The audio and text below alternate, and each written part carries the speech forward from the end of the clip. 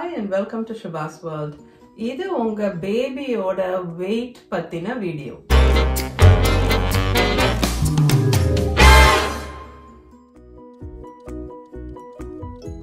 பேபியோட weight பொறுத்த வரைக்கும் சில இன்ட்ரெஸ்டிங் ஃபேக்ட்ஸ் இருக்கு. and எது overweight, எது underweight, எது normal range and average பேபியோட weight வந்து என்ன பேட்டர்ன்ல கெயின் ஆகுது. சோ ஒரு growth chart மாதிரியும் இருக்கு உங்களோட ரெஃபரன்ஸ்க்காக. Okay, most important thing to keep in mind, நம்ம adults இருக்கோம்ல பெரியவங்க, நம்மள மாதிரியே பேபிஸும் எல்லா ஷேப்ஸ் அண்ட் சைசஸ்லயும் இருக்காங்க. which means பேபியோட height and weight டிஃப்ரெண்டா இருக்கிறது totally normal.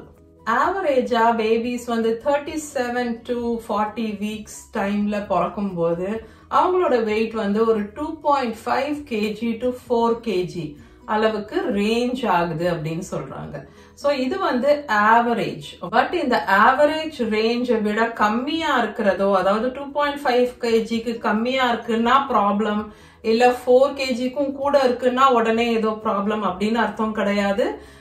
இதுல நீங்க என்ன புரிஞ்சுக்கணும்னா நார்மல்ங்கிறது வேற அண்ட் ஆவரேஜ்ங்கிறது வேற. சோ இதுதான் ஆவரேஜ் வெயிட்னு சொல்றாங்க. பட் இதை விட கம்மி ஆர் கூட இருக்கும்போது உடனே அதுக்கு மீனிங் ப்ராப்ளம் கிடையாது, அது கூட நார்மலாவே இருக்கலாம், அது உங்க பேபிக்கான நார்மலா இருக்கலாம். ஆனா 2.5 kgக்கும் கம்மியா இருக்கு ஒரு ஃபுல் டேர்ம் பேபினா அது ஏன் அப்படின்னு சொல்லி டாக்டர்ஸ் செக் பண்ணலாம்.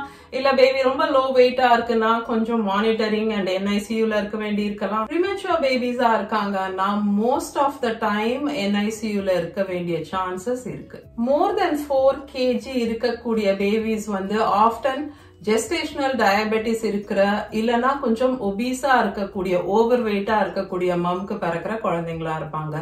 அந்த மாதிரி சிச்சுவேஷன்ல வந்து அவங்களோட பிளட் சுகர் அவங்க பிறந்த உடனே ரொம்ப லோவர் ஆகிடாம பாத்துக்க வேண்டி இருக்கும். சோ அவங்களுக்கும் அந்த மாதிரி சிச்சுவேஷன்ல அந்த பேபிஸ்க்கும் மானிட்டரிங் தேவைப்படலாம் அண்ட் அவங்க பிளட் சுகரை வந்து செக் பண்ணிட்டு இருக்க வேண்டியிருக்கும். என்னென்ன விஷயங்கள் உங்க குழந்தையோட வெயிட் என்னவா இருக்க போகுது அப்படிங்கறத தீர்மானிக்குது அப்படின்னு பார்க்கலாம். ஃபர்ஸ்ட் ஒன், பேரண்ட்ஸோட சைஸ். அதாவது குழந்தையோட அம்மாவும் அப்பாவும் என்ன மாதிரி சைஸ்ல இருக்காங்களோ, அவங்க வந்து ரொம்ப டால் இல்லனா ரொம்ப லீன் இல்ல ரொம்ப ஸ்மால் அப்படின்னு இருந்தாங்கன்னா பேபியும் ஜெனட்டிக்கலி அதே மாதிரி இருக்கும் அப்படிங்கறத நீங்க புரிஞ்சுக்கணும். சோ பேபியோட ஜீன்ஸ் வந்து பேபியோட சைஸை தீர்மானிக்கும். நம்பர் 2, பேபிஸ் வந்து மல்டிபிள்ஸா இருந்தா, அதாவது ட்வின்ஸ் இல்ல ட்ரிப்ளெட்ஸா ஃபார்ம் ஆகும் போது கண்டிப்பா பேபியோட சைஸ் வந்து ஒரு சிங்கிள்டன் பேபி மாதிரி அதால க்ரோ பண்ண முடியாத காரணத்தினால பேபி வந்து ஸ்மாலர் வெயிட்டோட பிறக்கிறதும் நார்மல். பேபியோட பர்த் வெயிட்ட உங்களுக்கு டிட்டர்மைன் பண்ற மோஸ்ட் இம்பார்ட்டன்ட் ஃபேக்டர் என்னன்னு பாத்தீங்கன்னா பேபி எந்த வீக்ல பிறக்குறாங்க அப்படிங்கிறது. நேச்சுரலி ஒரு பேபி வந்து 37 வீக்ஸ்ல பிறக்கிற பேபி வந்து 40 இல்ல 41 வீக்ஸ்ல பிறக்கிற பேபியை விட ஸ்மாலா இருப்பாங்க. ஏன்னா 41 வாரத்துல பிறக்கிற குழந்தை வந்து 4 வீக்ஸ் இன்னும் எக்ஸ்ட்ரா மம்மோட வூம்ல நல்லா க்ரோ பண்ணிட்டு பிறக்குறாங்க. சோ அந்த வெயிட் டிஃபரன்ஸ் இருக்குங்கிறதும் நீங்க புரிஞ்சுக்கணும். ஜெண்டரும் வந்து தீர்மானிக்குது பேபி சைஸ்ன்னு சொல்றாங்க. அதாவது பொதுவா பார்க்கும்போது பாய் பேபிஸ் வந்து கேர்ள் பேபிஸை விட கொஞ்சம் வெயிட் வந்து அதிகமா இருக்காங்க, கொஞ்சம் சைஸ்ல பெருசா இருக்காங்க.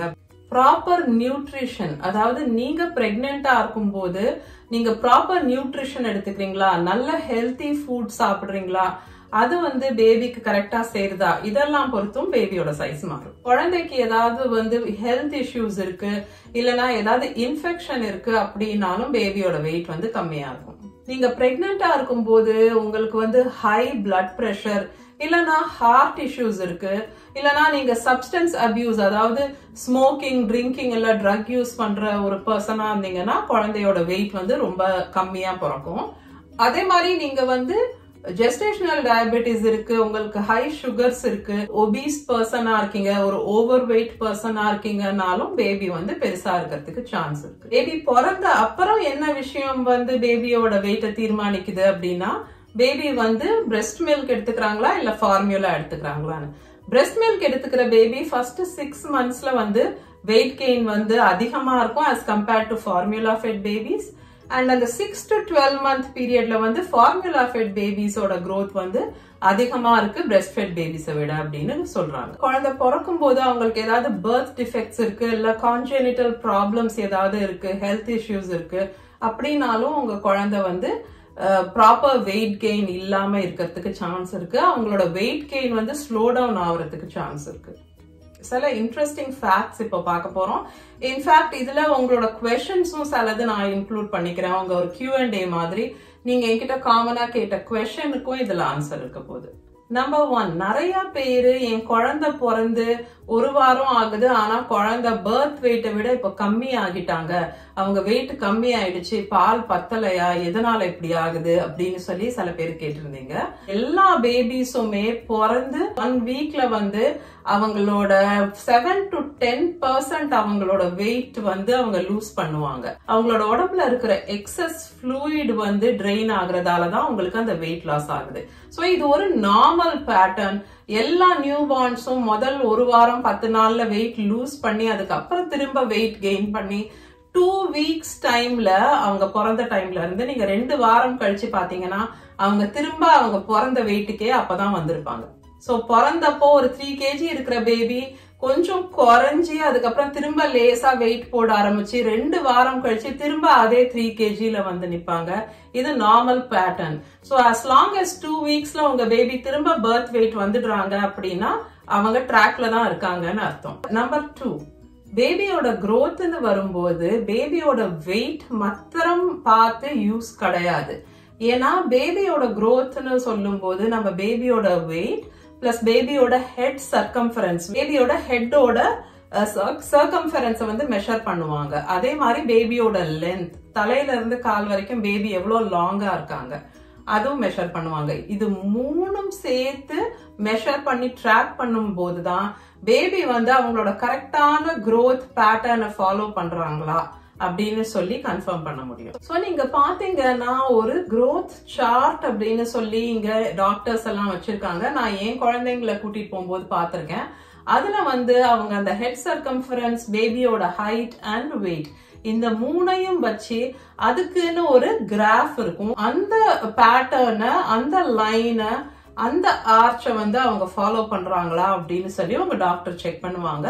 சில சமயம் அவங்க சில பெர்சன்டைல் ஏறலாம் இறங்கலாம், பட் அவங்களோட growth ட்ராக் பண்றதுக்கு அது ரொம்ப ஹெல்ப் பண்ணும். நிறைய பேரு கமெண்ட்ஸ்ல ஒரு மாச குழந்தை எவ்வளவு வெயிட் இருக்கணும், 3 மாச குழந்தை எவ்வளவு வெயிட் இருக்கணும் கொஞ்சம் சொல்லுங்க அப்படின்னு சொல்லி கேக்குறீங்க. அது வந்து சொல்றது கஷ்டம். ஏன்னா எப்படி வந்து ஆவரேஜ் வெயிட் வந்து 2.5 to 4 kg இருக்கோ அதை பொறுத்து உங்க குழந்தையோட growth பேட்டர்ன் மாறும். நீங்க வந்து ஒரு 3 month பேபி எவ்வளவு வெயிட் இருக்கணும், என் பேபி இவ்வளவு வெயிட் இருக்கு அப்படின்னு நீங்க கம்பேர் பண்ணும்போது அது ஒரு கரெக்டான கம்பேரிசன் இல்ல. நீங்க பாத்தீங்கன்னா நான் என்னோட baby monthly development milestone videos போடுறேன் இல்லையா, அதுல வந்து நான் பேபியோட வெயிட் வந்து இவ்வளோ இருக்கணும் அப்படின்னு நான் சொல்ல மாட்டேன். பிகாஸ் ஒரு பேபியும் டிஃப்ரெண்ட். நான் இப்ப சொன்ன மாதிரி உங்க பேபியோட பர்த் வெயிட் என்ன, அவங்க எந்த வீக்ல பிறந்தாங்க, அதை பொறுத்து அவங்க 2 மாசத்துல எவ்வளவு வெயிட் இருக்கணும்ங்கிறது வந்து மாறும். சோ அது ஒரு லெவல் கம்பேரிசன் ஆகாது, அது கரெக்டான ஒரு கம்பேரிசன் இல்ல. இன்னொரு ரொம்ப இன்ட்ரெஸ்டிங் ஃபேக்ட் என்னன்னா உங்க பேபியோட பர்த் வெயிட் வந்து உங்க பேபியோட அடல்ட் சைஸ், அதாவது அவங்க வந்து பெரியவங்க ஆகும்போது அவங்க என்ன சைஸ்ல இருப்பாங்க அப்படிங்கறது வந்து உங்க குழந்தையோட பர்த் வெயிட் தீர்மானிக்கிறது இல்ல அப்படின்னு சொல்றாங்க. இது ரொம்ப இன்ட்ரெஸ்டிங்கான விஷயம் இல்லையா? நம்ம என்ன நினைப்போம், பெருசா பிறந்த குழந்தை வந்து எப்பவுமே பெருசா இருக்கும், பெரிய 6 அடி உயரம் வரப்போகுது, ரொம்ப பெரிய உருவமா இருக்க போகுதுன்னு நினைப்போம். பட் அது இல்ல, அப்படி கிடையாதுன்னு சொல்றாங்க. சின்னதா பிறந்த ஒரு குழந்தை ஒரு டால் டீனேஜ் பாயா வர்றதுக்கு சான்ஸ் இருக்கு. அண்ட் ஒரு நல்ல பெரிய பேபியா பிறந்த ஒரு பேபி வந்து ஒரு ஆவரேஜ் ஹைட் அண்ட் வெயிட்ல இருக்கிறதுக்கு சான்ஸ் இருக்கு அப்படின்னு சொல்றாங்க. அவங்க அடல்ட் சைஸ் என்னவா இருக்கும்னு தீர்மானம் பண்றது ஜெனட்டிக்ஸும் அவங்களோட நியூட்ரிஷன், சோ அவங்க சாப்பாடு, அவங்க என்ன மாதிரி சாப்பாடு சாப்பிடுறாங்க அந்த விஷயமும் ஜெனட்டிக்ஸ் ஜீன்ஸும் தான் அவங்களோட அடல்ட் சைஸை தீர்மானிக்குது. அவங்க பெரியவங்க ஆகும்போது என்ன ஹைட் அண்ட் வெயிட்ல இருப்பாங்கிறது தீர்மானிக்குது அப்படின்னு சொல்றாங்க. நீங்க இப்போ ஒரு குவிக் கிளான்ஸ் பார்க்கலாம் இந்த வெயிட் சார்ட். பட் ரிமெம்பர், இந்த வெயிட் சார்ட் எந்த பேபிக்கு, ஒரு ஃபுல் டேர்ம் பேபிக்கு ஒரு பேபி பாய் 3.3 kgல பிறந்திருந்தா அண்ட் ஆர் ஒரு பேபி கேர்ள் 3.2 kg பர்த் வெயிட்ல பிறந்திருந்தா அப்போ அவங்களோட வெயிட் வந்து எவ்வளவு கெயின் ஆகும் பர் மந்த் அப்படிங்கறது ஒரு வயசுக்கு வரைக்கும் இருக்கிறது தான் இந்த வெயிட் சார்ட். ஓகே, இந்த வெயிட் சார்ட் வந்து நீங்க பாத்தீங்கன்னா 50th percentile அப்படின்னு சொல்லி போட்டிருக்கு. விச் மீன்ஸ் 100 குழந்தைங்கள்ல 50 குழந்தைங்க இந்த வெயிட்டுக்கும் கம்மியா அண்ட் 50 குழந்தைங்க இந்த பர்த் வெயிட்டுக்கும் ஜாஸ்தியா இருக்காங்க அப்படின்னு அசியூம் பண்ணா இருக்கக்கூடிய அந்த 50th percentile average wait for baby boys birth weight வந்து 3.3 kg and baby girls க்கு 3.2 kg. So இந்த growth chart இந்த birth weightல பிறந்த baby boy or baby girl அவங்களுக்கானது. So அந்த வெயிட்ல பிறந்திருந்தா அவங்க எவ்வளோ வெயிட் கெயின் பண்ணுவாங்க first month, second month, third month அப்படின்னு சொல்லி அந்த ஒரு வயசு வரைக்கும் கொடுத்துருக்காங்க. ஸோ நீங்கள் இதிலே பார்த்தீங்கன்னா அந்த ஃபர்ஸ்ட் 3-4 monthsல கெயின் ஆகிறது வந்து 1 kgக்கு மேலே அதிகமாக இருக்குது. ஸோ இந்த நியூ பார்ன் ஸ்டேஜில் ஆகிற அளவுக்கு க்ரோத் வந்து அதே ஸ்பீடில் அதுக்கப்புறம் இன்க்ரீஸ் ஆகிறது இல்லை, அந்த ஸ்பீட் வந்து கம்மி ஆகிறது பார்க்க முடியுது. ஆல்சோ இன்னொரு இன்ட்ரெஸ்டிங் ஃபேக்ட் என்னன்னா ஒரு 3-4 months கிட்ட அந்த பர்த் வெயிட் வந்து டபுள் ஆகுறது பார்க்க முடியுது. கிட்டத்தட்ட டபுள் ஆகுது ஒரு 3-4 month மார்க்ல. அண்ட் ஒரு வருஷம்னு பார்க்கும்போது அந்த பர்த் வெயிட் வந்து ட்ரிபிள் ஆயிடும் அப்படின்னு சொல்லுவாங்க. ஸோ 3 மடங்கு ஆகும் 12 மாசத்துல அண்ட் 2 மடங்கு ஆகும் ஒரு 3 to 4 months கிட்ட. ஸோ பேபி வெயிட் பத்தி எனக்கு தெரிஞ்ச இன்ஃபர்மேஷன் நான் இதுல உங்களுக்கு பிரசன்ட் பண்றேன். உங்களுக்கு இது தவிர வேற எதனா கொஸ்டின்ஸ் ஆர் டவுட்ஸ் இருந்ததுன்னா நீங்க கண்டிப்பா எனக்கு கமெண்ட் பண்ணுங்க. நான் எல்லா கமெண்ட்டுக்கும் ரெஸ்பாண்ட் பண்ணுவேன். ஆனா என்னோட ரெஸ்பான்ஸ் கொஞ்சம் டிலேடா வரும் பிகாஸ் நான் இங்க டொரண்டோல வேற டைம் ஜோன்ல இருக்கேன். சேனலுக்கு இது வரைக்கும் சப்ஸ்கிரைப் பண்ணலன்னா சப்ஸ்கிரைப் பண்ணிடுங்க, அந்த பெல் ஐக்கனை பிரஸ் பண்ணிடுங்க அண்ட் ஆல் அப்படின்ற ஆப்ஷனை சூஸ் பண்ணுங்க. நான் உங்களை நெக்ஸ்ட் வீடியோல மீட் பண்றேன். until then take care.